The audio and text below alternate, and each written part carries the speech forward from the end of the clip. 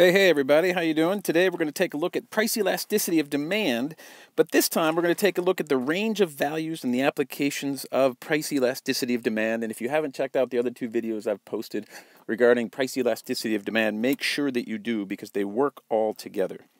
Okay, so what do we mean by values? Well, the first thing is just a review. Let's take a look at what price elasticity of demand really means. And of course, it's the percentage change in the quantity demanded over the percentage change in the price, and these are the same product. So you could rewrite that as price elasticity of demand is the percentage change in the quantity of X over the percentage change in the price of X. So what will happen to the demand of the product if the price changes? Okay, or the quantity demanded of the product as the price changes, I should say. Well, there are 5 different values. Okay, so the range of values of price elasticity of demand. The first value is a value of elastic. The second is inelastic. The third is unit elastic. The fourth is a situation that's actually theoretical, but it's important to understand. It's perfectly elastic and perfectly inelastic. So if you look at these, the ranges of elasticity go from 0 to infinity. Okay?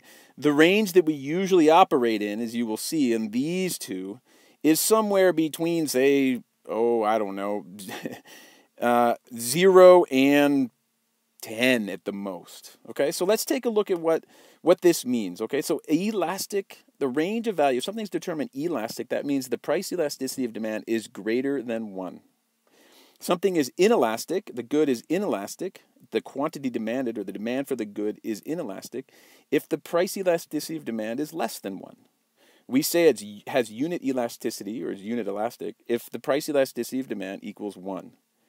And if we end up with a situation where it's perfectly elastic, which we'll take a look at the graph, this is a perfectly horizontal demand curve, we would say that price elasticity of demand equals infinity, and perfectly inelastic is actually the opposite of that, which is where price elasticity of demand equals 0, which is a perfectly vertical demand curve. So using the ranges here, you've seen this graph as in another price elasticity of demand video that I made, and I use it to show the ranges of the diagram itself, where you can show the ranges of elasticity. And the key point here is unit elastic is where the price elasticity of demand equals 1. If you find out that your good is elastic, where price elasticity of demand is greater than 1, or in this particular case 3.3, then you know you're operating in this area of the demand curve, and in that case, the firm, the supplier, should drop his or its price in order to maximize revenues, because P1Q1 is the maximum revenue that can be generated for this particular good, because we know that because price elasticity of demand, or unit elastic point, is where revenues are maximized. The inelastic portion of the demand curve is represented here, where the price elasticity of demand is less than 1, or in this particular case, 0.626. So anytime a supplier finds out the price elasticity of demand is less than 1, they're in the inelastic portion of the demand curve, and that firm should raise its price in order to maximize revenue. Inelastic, increase price to get to a point of unit elasticity, which will maximize revenues for the firm. One of the fairly theoretical demand curves, or way of values, I should say, is a demand curve that's perfectly elastic, and that's when PED, or price elasticity of demand, equals infinity. And a nice, cute definition for that would be a product has perfect elastic demand, is completely responsive to any change in price, and therefore even the slightest change in price will result in no quantity demanded of the product. And a perfectly elastic demand curve is horizontal in nature, where any change in price will result in no quantity demanded of that particular product. The perfectly elastic demand curve is opposed to the perfectly inelastic demand curve, which is where price elasticity of demand equals 0, and a product that has perfectly inelastic demand is completely unresponsive to price changes, and therefore a change in the price of the product will have no effect on the quantity demanded. And that graph, the perfectly inelastic demand curve, looks like this, in that it's a perfectly vertical demand curve, and I tell students inelastic, that looks like the letter I. It's very easy to mess these up. So inelastic is vertical because inelastic starts with a letter I, and that looks like a letter I. And therefore, any change in price will have no impact whatsoever on the quantity demand. And a nice example of this might be, these is extreme theoretical thing. It never really happens. But, you think about somebody who has diabetes, who is insulin dependent. No matter the price, it's going to be pretty inelastic because somebody who has diabetes or insulin dependent diabetes, type 1, is going to be dependent on the insulin for their very survival. So you can imagine the demand curve for that would be very steep. It is not perfectly inelastic, but pretty close to it. Okay, so those are the 5 values for price elasticity of demand. They're elastic, inelastic, unit elastic, perfectly elastic, and perfectly inelastic. Now, to wrap this video up, 2 other things. So it's like, why do we care about price elasticity of demand? And who does care about price elasticity of demand? Well, the interesting thing is that consumers don't really care that much. I mean, they're either going to buy it or not. They don't sit around thinking about the elasticity of it. But from the flip side, firms, it's very important to firms.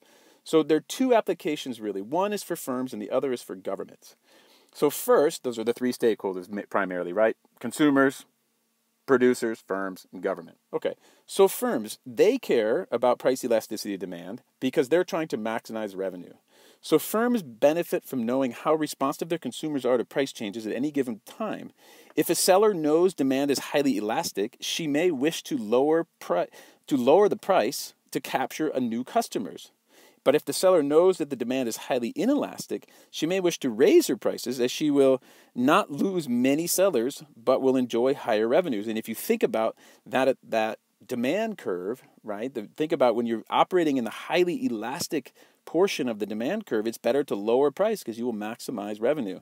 Whereas if you're in the inelastic portion of the demand curve, less than 1, then you can raise prices but actually increase revenue because the price that goes up will not greatly affect the quantity that's demanded of your product. Okay, and I got to thank Jason Welker for putting this together very succinctly in his reader on microeconomics. Check it out. If you haven't seen it, it's worth it. Thank you, Jason, and I gave you credit down there in the corner. And lastly, applications of price elasticity of demand. The government. What does the government care? Well, because the government wants to maximize tax revenue, and they also want to stay popular with the people. So the government needs to know how consumers will respond to taxes imposed on particular goods. For example, if the government wishes to raise revenues from taxing goods, it should know that relatively elastic goods, like a restaurant meal, will not raise much revenue because demand will drop as the price rises due to the tax.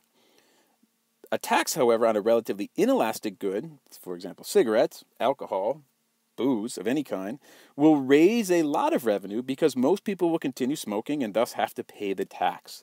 So governments care a lot about price elasticity of demand, and the more inelastic a product is, the more likely it is that the government's going to slap a tax on it because it's not going to do, because 2 things won't happen. Number 1, it won't greatly impact the quantity demanded of that product in the marketplace.